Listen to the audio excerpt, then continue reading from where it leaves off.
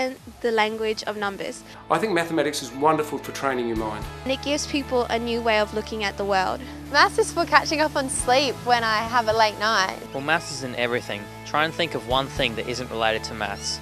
In art, we use perspective, and in science, physics is applied mathematics. I have met a lot of people who don't really like maths, but then I've met a couple of people who are a bit weird in the head and they like maths, and they're not that smart, but they try and try. Maths is a problem-solving tool, but yet at schools it's taught as rules with no context.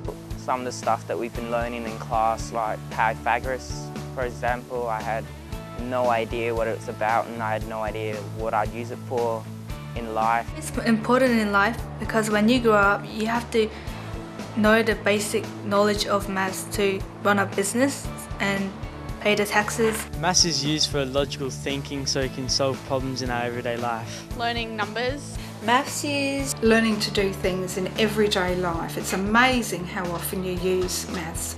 Maths is helpful because it's really embarrassing when you're out in the supermarket trying to calculate your bills and you're using your fingers. Adding up stuff when you get a job. Subtraction and adding. I will need maths as an adult because I will become a game producer. When you think about real life, if you really want to work with money, you get an accountant to do it. If you want to measure the area of something, somebody comes in and fixes it with a carpet layer or whatever.